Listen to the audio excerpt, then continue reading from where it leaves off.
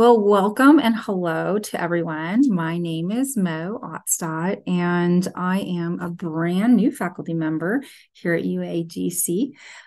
So I will be your host today for this session. A couple of pieces of housekeeping. By joining us today, you acknowledge that this session is being recorded and will be shared with TLC-related materials. Our microphones will be muted for the presentation, but we encourage you to post questions and comments in the chat. Also, we've enabled live transcription, so if you'd like to use it, please click on the live transcription button at the bottom of your Zoom window. And now, I'm pleased to present our presenter today, Jennifer Robinson. She's the program chair in the School of General Studies and a proud associate professor at the University of Arizona Global Campus. Today's session, she will walk you through a framework from which you can begin to build or revise your philosophy of teaching in an open access university. She has lots to share with you that's interactive, so please have your browser ready on your phone to engage in some online polls. Welcome, Jennifer. Thank you so much. Thank you for coming to this presentation. I know you have many options to choose from, and I know it's been a very long day of some incredible information. So I'm glad you're here. The very wordy title of this presentation has a very narrow focus. So while we move through the discussion today, I want you to consider how you can use all of this concept with a laser focus on how your feedback can be used as an instructional tool in an open access learning environment. We have a unique opportunity to leverage this piece of our teaching and learning cycle to build students' capacity for online academics. Additionally, think about the many resources that are available at your university that can be used in feedback to further build capacity and make online learning translucent and show that students can create their own online learning path. So the main goal of today's presentation is to share this model of building capacity in online students. But first, I'm going to deconstruct all of these pieces and then show how we can build them up together again to remind us of how our feedback practices as part of our pedagogy can narrow transactional distance and build heutagogy while using principles of andragogy. So hold all those vocabulary words tight as we head into a few questions. The first thing is, if you have your phone ready, could you please go to that space? I'm going to put the link in the chat. And tell me, what do you think of teaching adults, or when you think of teaching adults in an open access environment? You put that there. What words come to mind? What words or phrases come to mind? And we'll just wait a second here. When you think of teaching adults in an open access environment, what comes to mind?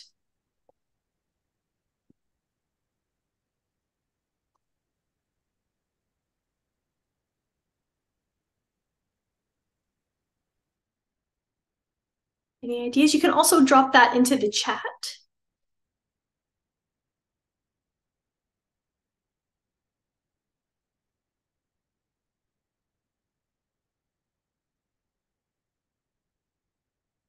Just give it another moment here. You know, sometimes it takes a minute to get into those QR codes. In fact, let me put it back up here. There you go. Oh, good. Coming in through the chat. So diverse learners, absolutely. Diverse learners, here we go. Oh, wow, here we go. Transparency, time management, life experiences, autonomy, patience, purpose, absolutely. These are lots of things that when we think of teaching adult learners, this is what comes to mind. Also, I want you to keep these in mind as we move through this framework on how these pieces fit in to understanding our students when we're giving them feedback. The next one, I have another one for you. What hidden curriculum? So when you think of these adult learners and everything you just said about these things in their lives, What hidden curriculum might be in the way of student persistence and success? Another QR code. Right, background knowledge. Super busy lives, mindsets. Let's see what's coming in here. Just refresh it. What hidden curriculum pieces might be in the way of student persistence and success? With that one, it took a few minutes to come through, so I'll wait a couple of minutes here. Well, not a couple of minutes, but you know what I mean. I'll just try to have some teacher wait time and be patient.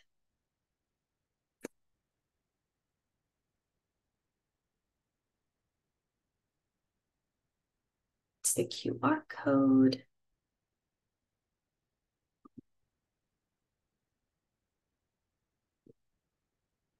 See if I refresh it, if that works.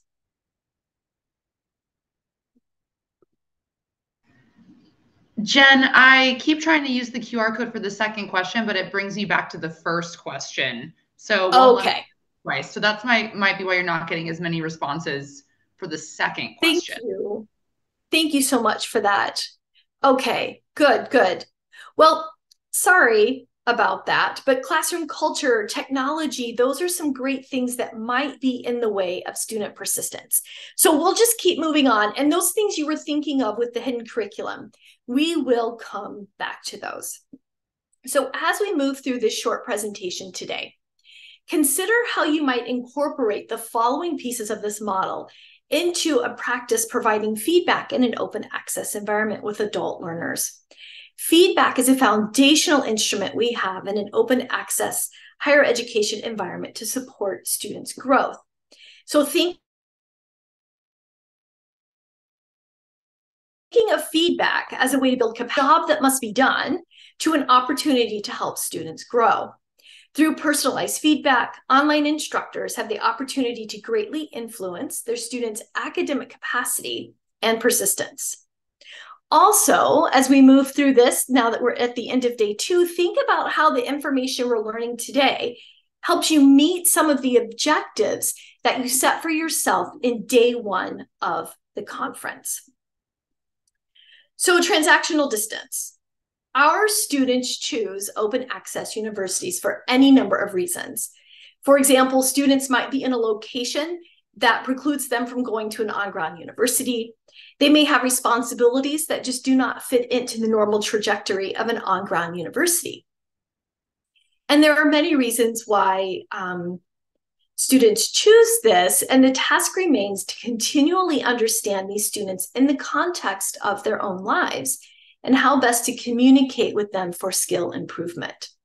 So while there's a somewhat definable distance in online education, it's the psychological and communicative distance that we must attend to, especially when providing feedback meant to build capacity, especially academic capacity. The very nature of online learning means that students and teachers are likely not in the same location.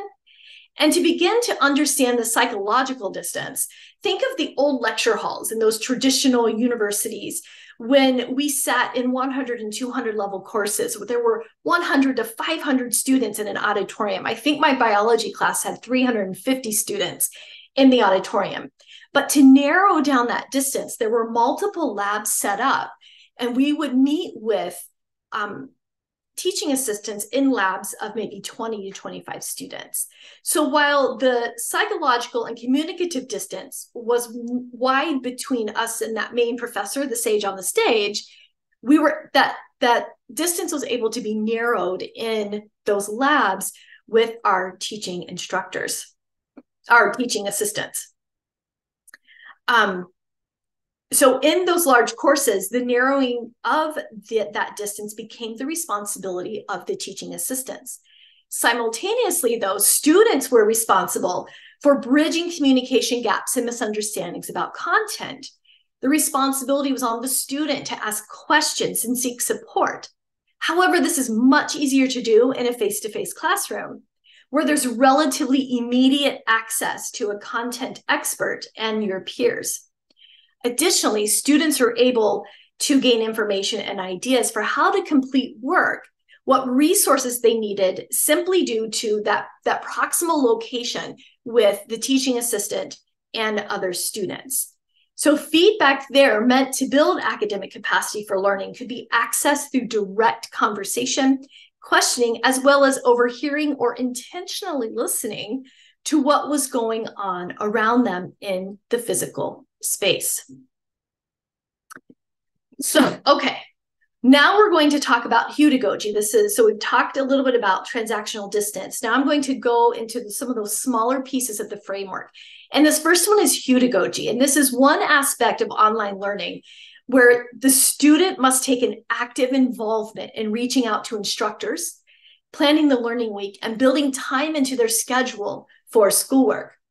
When students attend an on-ground campus, some of this is decided by the very nature of the system. They get from the course catalog, they know the dates and times of their courses, they know when they have to be sitting in a seat in a classroom to receive face-to-face information from their faculty member. They can also engage in close listening to be able to understand what's going on around them, maybe something they may have missed, but they have that immediate instructor response to help them. This is not entirely different from being an online student. However, much of this becomes very student-driven. Unless there are synchronous portions to otherwise asynchronous courses, the student must determine when, where, and how long to study or to engage with studying. In this case, students must make a contract with themselves for how long they want to study, what times of the day, and how much needs to be accomplished in one sitting. While online learning has some fixed aspects to it, a student still has flexibility about when to attend their course on their own schedule. So being able to make these decisions about their own learning is a key aspect of heutagogy. This theory of self-determination in learning assists to explain the concept of how a student moves from being reliant on an instructor to how to support their own learning. And students who operate in a heutagogical paradigm have an increased capacity for determining their learning needs and work with instructors to increase their own capacity. As students build capacity for driving their own learning, they begin to predict what is needed and then can take action to gather resources or seek out more knowledgeable others to find needed sources of support. Of most importance, though, those who are capable of engaging in self-determined learning continuously reflect on the learning process, communicate, and can transfer information from one course or one situation to the next. They also believe they can move forward. So students who have a high degree of heutagogical thinking can easily rely on their skills and sub-skills that they have already learned in multiple environments. When providing feedback, then, it's helpful to build heutagogy in students through sharing resources, ideas, strategies, and our own expertise to help build capacity to drive their learning. So now we move to andragogy, which in this audience is probably something not new, but it's important to establish this in the framework of building capacity in students while using feedback as an instructional tool. Andragogy is developed by Knowles and then updated again in 2020 is an often referenced theory in adult education. And a key aspect of this concept is that adults take initiative and are self-directed. So from the lens of heutagogy, this makes complete sense. Adults should be self-directed and understand how to build their own capacity by reflecting on what they do and do not do. However, andragogy also assumes that adults need support from more knowledgeable others. A guide nearby, such as an instructor, can offer support and guide learning instead of waiting for the adult learner to ask. This means that instructors, especially online instructors who operate from a distance, need to understand the interplay between heutagogy and andragogy and how this can be reflected in feedback. So Lindemann, this is very dated in 1926, but it's a good point that adult learners change as they age, right? And it's essential to remember this since online courses can be multi-generational. So from the viewpoint of heutagogy and andragogy, there still remains a solid undercurrent of communication to narrow the communicative and psychological distance between the learner and the instructor. While both are relatively independent, an instructor nearby or an adult learner should be available so that students can contact for questions. In a completely asynchronous course, there are many confounding factors that widen the psychological and communicative gaps between students and instructors. The most obvious is the asynchronous nature of the course. If a student is an online learner, they've made this choice since they believe that this is the best place for learning that suits their needs and goals.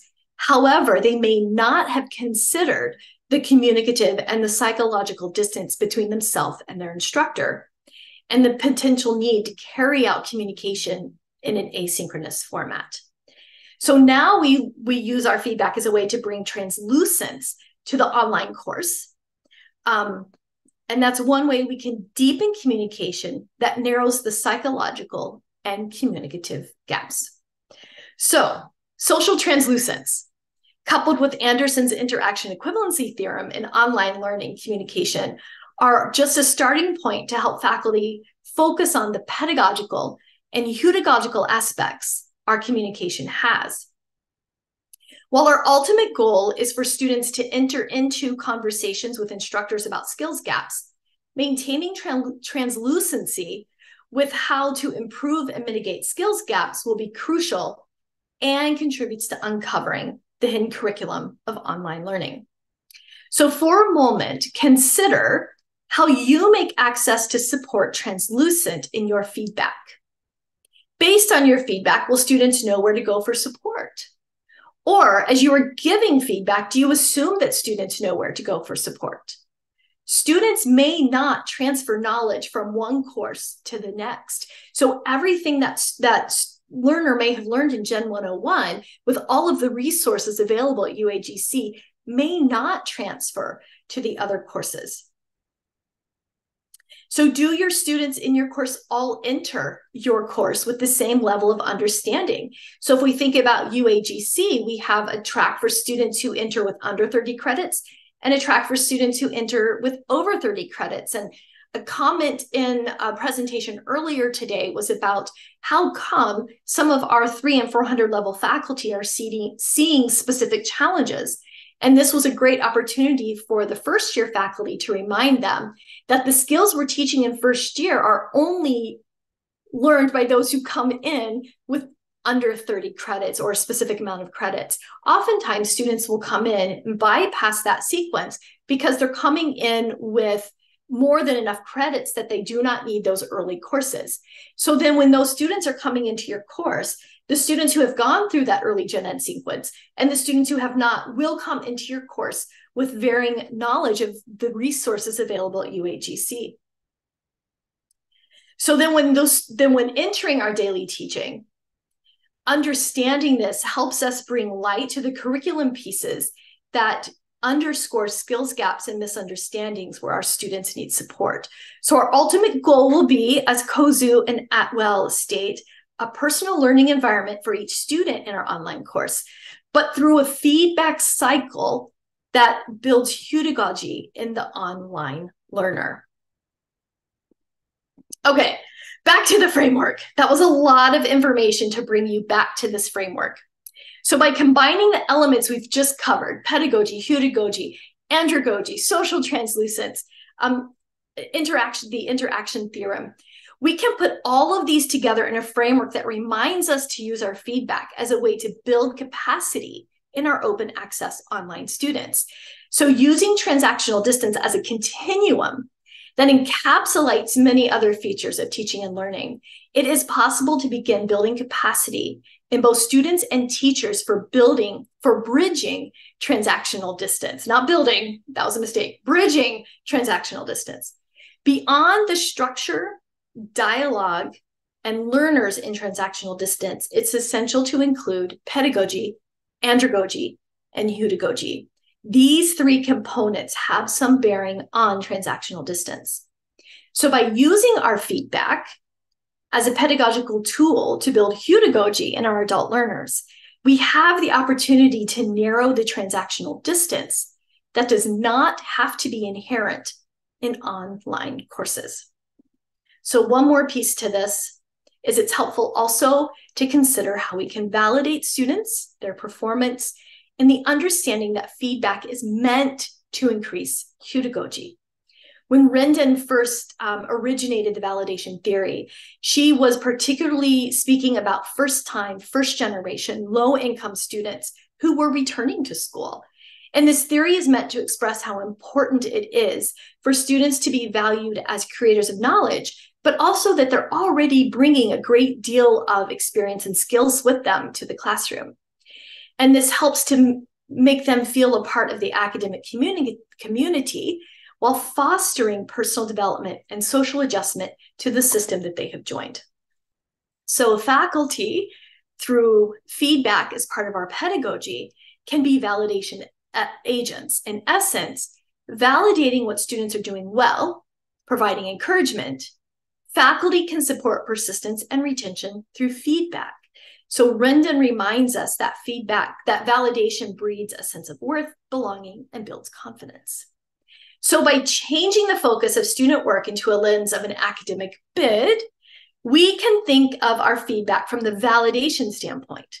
A bid for attention is sent to you through discussions, journals, quizzes, assignments, Canvas inbox emails, signals, nudges if you're part of the UAGC Canvas community. Consider how you use these bids, these academic bids, for validation and for opportunities to build students' capacity for online learning through using feedback pedagogy to build heutagogy. All right. So now that we've walked through the pieces of this continuum and put it all together in a model to remind us of how our feedback practices or pedagogy can narrow transactional distance and build heutagogy while using principles of andragogy, what comments or questions do you have? And I'm going to say this, that I'm having technical issues, so I may not hear you, but please come online if you have something you want to add. I am happy to engage in the conversation. Yeah, translucence is so important to what we're doing. We want to make sure students know where to find what they need to succeed. Any other questions or comments? I'm just going to put this back. Those are all my notes on that screen. Jen, if I could jump in. Yes. I'm really enjoying this. This is great information as a new faculty member here. And I'm really thinking about the heutagogy and the idea of the online students having that self-contract with themselves of how much time they need to put into their assignments. I'm just thinking about, have you or anyone in our group had any type of resources at the beginning of the course to help them think about that self-contract? Yeah, I know in our announcements, we post, well, a couple of things. One, in the announcements, we tend to post, okay, let's do Monday, let's do Tuesday, let's do Wednesday.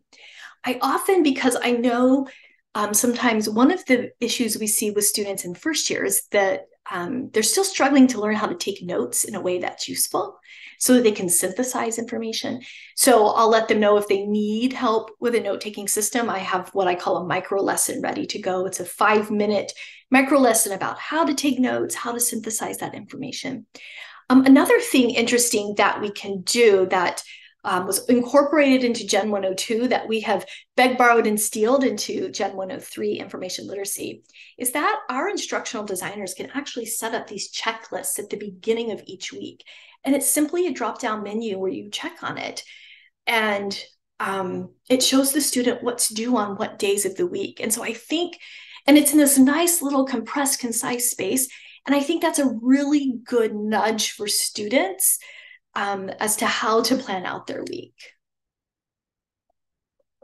Great, thank you. Yeah. I know we're just about at time. I know I threw a whole lot of just academic-y speak out. This is the framework for a book that I'm just about published. And it is about feedback, and coming across these terms really just set this huge light bulb off. We talk about capacity building and skills building, but putting these theories of heutagogy behind, and social translucence and interaction equivalency theorem, putting all of those together, it was just like this big light bulb of, well, on one hand, duh, but on the other hand, okay, this gives me a whole new way to think about what I'm doing and seeing feedback as part of my teaching process instead of something I have to do every Tuesday.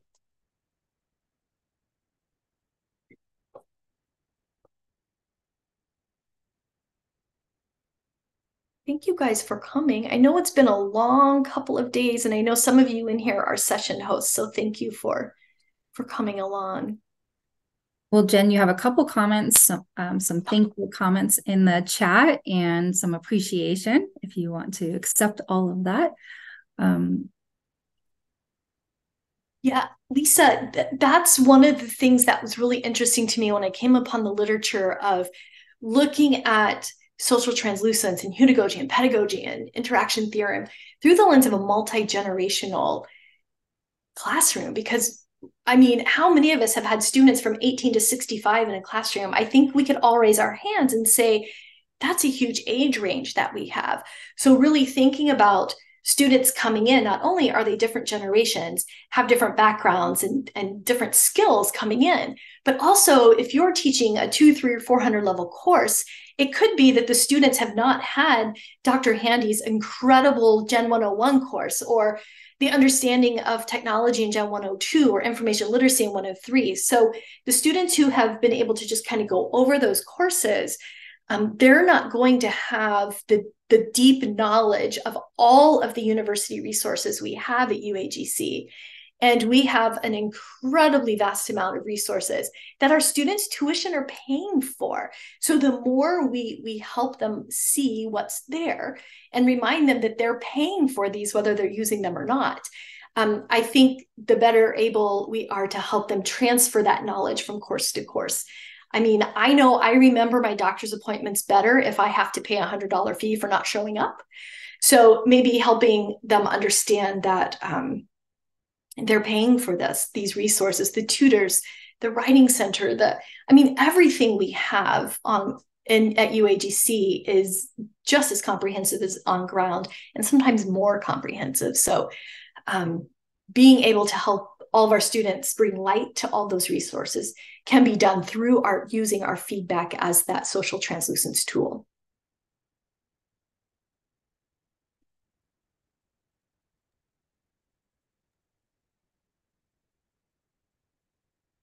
Right, Ali? So Ali says we should move from talking about girl math, which we all know the number of clothes we fold in a day, right? To student math. You're paying for these resources. And I emphasize that a lot when I do live learning, that they are paying for these resources, so to use them broadly.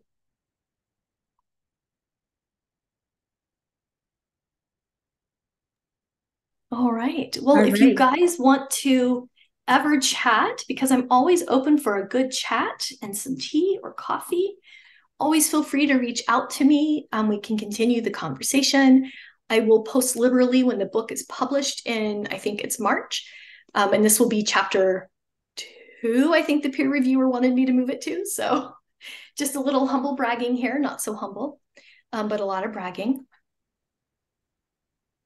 Well, thank you, Jen, for everything today. It was very informative and well put together. And I also want to thank Stephanie Adams. She was our tech host. Thank you. And to all of you in the audience for participating in today's session. We want to encourage you to continue to attend our sessions. We have a keynote tomorrow morning called Called to Serve, Fulfilling the Responsibilities of Open Access, which takes place at 9 a.m. tomorrow.